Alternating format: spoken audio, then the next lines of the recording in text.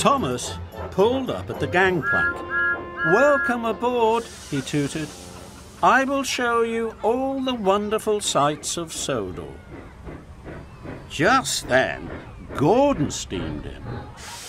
"I should be showing the sights to the important visitors," he sniffed.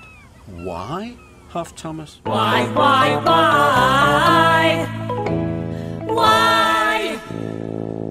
"Because," wheezed Gordon, "I could show them round much more quickly than you.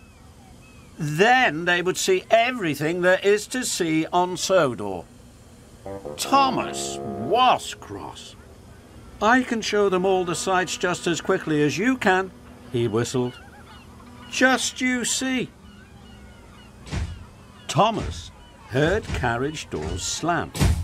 "Everyone's on board," he thought, and he chuffed away as quickly as he could.